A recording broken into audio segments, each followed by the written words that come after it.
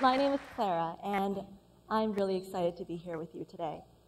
It's a huge honor to be kicking off today's event, and there's a little pressure, too. After all, today is about big questions, and I was a little worried my idea wasn't big enough. It's not like I needed something gargantuan, enormous, gigantic, but I didn't want to be the one bringing the puny run to the party. Because as everyone knows, size does matter when it comes to ideas. So here I am, and here is my idea. How do you solve youth unemployment in low-income communities?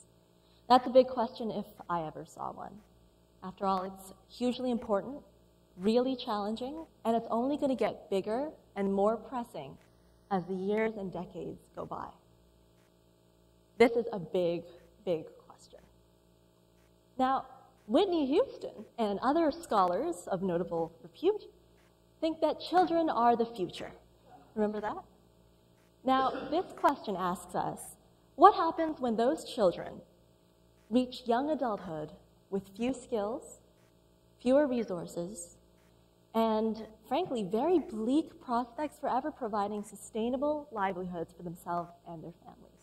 What happens if these young people live in sprawling slums in mushrooming cities with no social safety net and no sense of hope? What kind of future is Whitney singing about then? Now, unemployment has been on our minds in the news for the last year and a half here in the United States. I think we're all very familiar with the ravages of the Great Recession. Actually, everyone except for Christian Louboutin, maker of luxury women's shoes, I actually read yesterday in Vanity Fair that he thought the credit crunch was a new kind of gym. So, it goes to show not everybody, but most of us have heard the dire prognoses of a jobless recovery, a new jobless era of highly elevated unemployment for the next 8 years to come. We are now sitting in a hole, 10 million jobs deep. That's how many jobs we would need to recover to get back to the golden days of 5% unemployment. And even if we wanted to stay exactly where we are right now, we would need to create 1.5 million new jobs every year just to keep pace with the young, new job seekers entering the market. People like you, actually. So it's a very grim picture. These, as usual, young people are keeping policymakers up at night. But this time it's because last month, the youth unemployment rate, that is young people aged 16 to 29, reached 15.2%. That's the highest it's been since 1948. I'm sure you've all also heard of Yale economist Lisa Kahn's research, which shows that a whole generation, this generation, is in for permanently reduced earning capacity and life chances thanks to this recession. Sorry to be a downer in the morning, but it's a grim picture. But youth unemployment is not confined to the United States. This is a global issue. So let's just zoom out for a second. It turns out that we are part of the largest youth cohort in human history. Can you believe that? The World Bank says that 1.2 billion young people are now transitioning into the workforce, and 90% of them are in developing countries. The youth unemployment rate in sub-Saharan African countries is 20 to 25%, and much higher for the poorest of the poor. Street youth in slums. Even before the Great Recession, youth made up 40% of the global unemployed, 20% of the world's working poor, and the ILO estimated that developing countries would need to come up with somehow 1 billion jobs in the next decade, again, just to keep pace with the new, young job seekers. So it's a tough picture out there. Here's another, oops, I'm just going to go here instead. Here is another potentially overwhelming fun fact. We are also in the middle of the largest mass migration in human history. 1.3 million people move to the world's cities every week. Most of them end up in slums. Already 1/6 of humanity lives in slums, and they'll be joined by 2 billion more people in these squalid, crowded, essentially entirely informal shanty towns. And most of them will be youth. So what does all this mean? I've been throwing a lot of data at you. I think it means that we've got a huge group of young people hitting the workforce, trying to integrate into society. We've got this stampede into the cities, this huge urbanization. And we've got pervasive unemployment. To me, that means we've got a lost generation of street youth eking out livings on the margins of society. And it's no wonder that world leaders from Yemen to Scotland, USA to Nigeria are warning of a ticking time bomb. I think the lost generation is a social justice issue, an economic issue, and a national security issue. It's social justice because young people who can't find jobs are pushed into the informal economy where they're vulnerable to exploitation. It is an economic problem because, frankly, it costs a lot to control, contain, and clean up after a generation of displaced, marginalized street youth. And frankly, it costs a lot in terms of potential, too. The ILO estimates that if you could cut youth unemployment in sub-Saharan Africa in half, you would boost these economies' GDPs by 12 to 19%, which is not insubstantial. Lastly, it's a national security issue because, frankly, displaced, marginalized, desperate young people are prime candidates for recruiters from criminal organizations, everywhere from street gangs to terrorist cells. So this is, again, a big question. And it's true that young people, are desperate and can be dangerous and are a big problem for us, but I actually think they have to be part of the solution.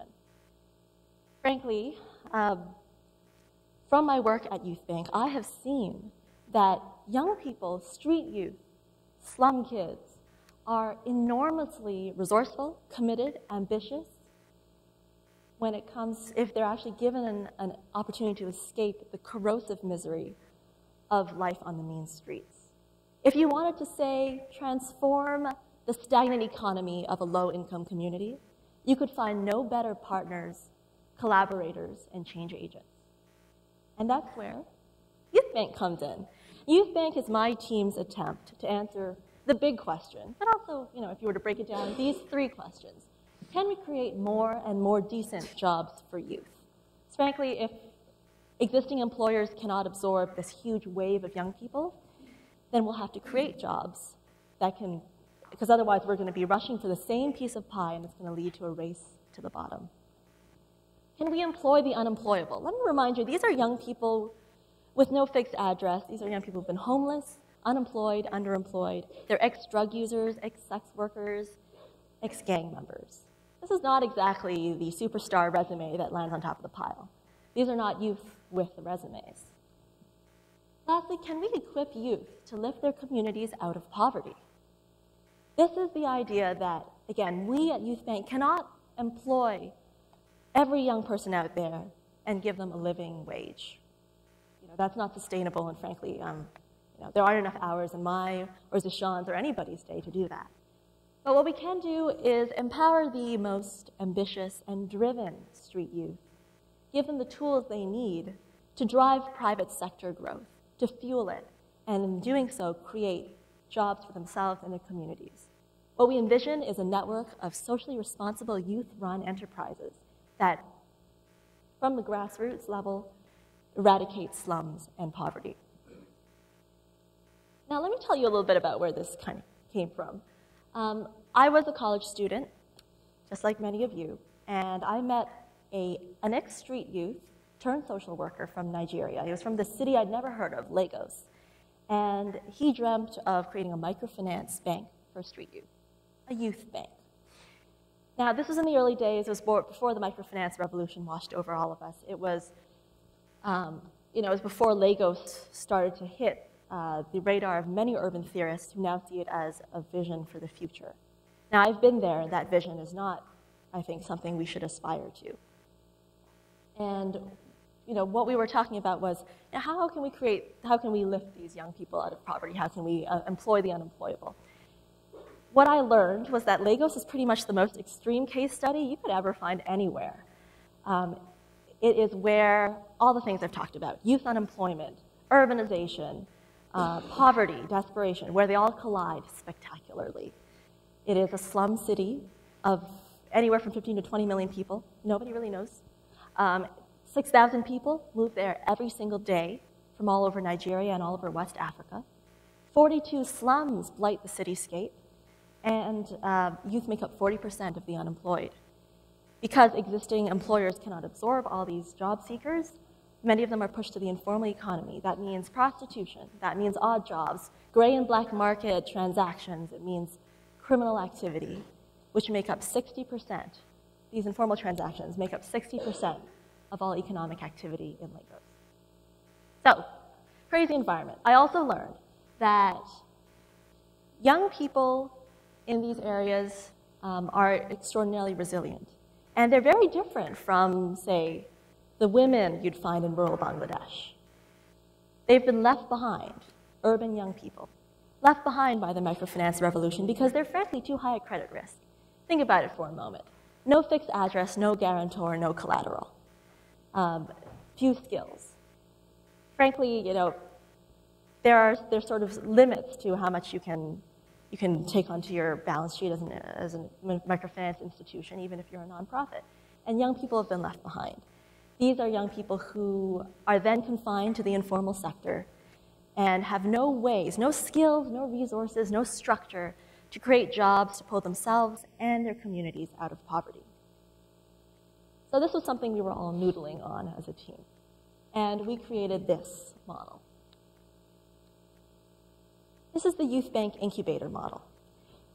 This is how it works. What we do is we take young people off the streets by working with established nonprofits. So again, ex-drug users, ex-sex workers, ex-gang members, homeless, unemployed, underemployed young people. We then do two things. We first employ them. On the job, they learn business skills. They receive, for the first time, a regular living wage. They have a chance to suddenly plan, to go from a short-term mentality where you never know where your next meal is coming from, to a point where you can start to plan for the future, to save, to budget. After 6 months of working in this nonprofit business, which might sound like an oxymoron, but actually isn't, it covers cost of training. They get 6 months to really make that transition and start to build their futures. And top performers are then eligible to pitch their own business ideas in the entrepreneurship phase. They pitch to a panel of established business leaders, CEOs, from, in our first case, from Nigeria. And those who make it, who've shown a good work ethic in the first section and then a viable idea in the second, are then eligible to receive a loan. They kind of work on their business for up to 12 months. And the idea is that they go from the streets to employees, to entrepreneurs, to employers, and employers of labor and community leaders. Because the idea here, again, is the network of socially responsible youth-run businesses. What's exciting about this model is first, we take the traditional microfinance model and we add something in front of it. For those of you who are familiar with venture capital, you can imagine if, as a VC, you were able to put your entrepreneurs under the microscope for 6 whole months, observe how they bring in customers, observe how they budget and save, how they handle money, how they manage their team, how they basically run a business. And after 6 months of due diligence, you're then eligible to give them a loan. They are then eligible to get loans. So we incubate the entrepreneur before we incubate the enterprise. And the result is that youth move from left to right. And interesting consequence of it also, you actually end up having money instead of moving from left to right, just in and out. Also, it cycles. So the exciting thing is the nonprofit business not only serves as kind of a living lab, a living business school, but also covers the cost of training and allows you to give a living stipend. Then the loans themselves also cycle because you give the loan, but then it's paid back with interest and it replenishes your microfinance pool and allows you to invest in the next class.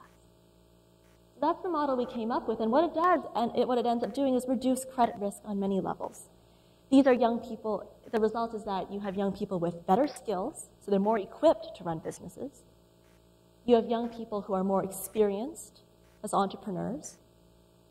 And you have young people who have more sustainable, growth-oriented business models that allow them to employ others, create jobs, and again, lift others out of poverty. In fact, the metrics that we use are different from traditional nonprofits, which are more what we call outcome, input metrics. So how many young people come through the program, how many hours, how many dollars spent. We look at outcomes. For us, success is measured by the graduation rate from the employment phase, the loan repayment rate in the entrepreneurship phase, And lastly, a metric we call strong job creation. This is the number of young people who succeed in employing 5 or more young people. I mean, we know here in the United States, 70% of jobs are being created by small businesses. So if there is an answer, entrepreneurship is pretty close. Again, what we've done is created an integrated model to try and address that big problem of solving youth unemployment in low-income communities. It's a bit of a Franken concept, to be quite honest. We have basically reached across sectors and disciplines to incorporate elements of microfinance, venture capital, adult education, community development. And the result is this model that is a real-life business school, again, young people learning on the job, a community center, so a safe place to escape the streets, to have a living wage, to start to rebuild your life. A social venture capital fund, so a venture capital fund that invests in young people's business ideas with this idea of a social return, that other people will be lifted out of poverty. And an ethical and dynamic marketplace. Ultimately, you can imagine a series of YouthBank branded businesses that are acknowledged for both their investment in the community and their, as well as their financial bottom line. So, picture time. I'm just going to finish by showing you some of the images from our first center in the Surulere district of Lagos. This is a slum area, and young people have come to our program. We actually had 50 people apply for our first 8 spots in the Surulere program, which was a pilot. We just wanted to show proof of concept, but we ended up having selection rates that were close to an Ivy League university. So what we want to do now is really scale our operations and deepen our impact so we can reach more young people. The demand is clear. Again, in the first phase, we're delivering business skills, technical skills, and life skills. These are some pictures that the young people took. The core business, the nonprofit business in our very first center, was a photo studio. It just so happens that Surulere is also the seat of Nollywood, which, yes, is exactly what it sounds like. It's the Nigerian version of Hollywood and Bollywood. But my favorite is that picture up there. I feel like it's a picture right out of Nigerian Vogue. But these are our values: entrepreneurship, imagination, and most of all, community, this idea that you pay it forward and you're creating jobs for others, investing in others, hiring others. So where does that leave us? We started with a big question today. And the answer that we tried to put together was this small business incubator, this YouthBank. Although we developed the model for the slums of Lagos, for the street youth of Lagos, we feel strongly, and other people from around the world have contacted us with the same belief, that this model can be applied from Lagos to, say, DC, to Detroit, New Orleans, New York, wherever young people need jobs, which is pretty much everywhere. So I've asked you a lot of questions today. I have to admit, I actually smuggled in a lot of big questions under the umbrella of the big question at the beginning. But I think the last 3 are probably the most important. 1, does this resonate with you? 2, are you a youth banker? And 3, what are you going to do about it? Thanks a lot for your time.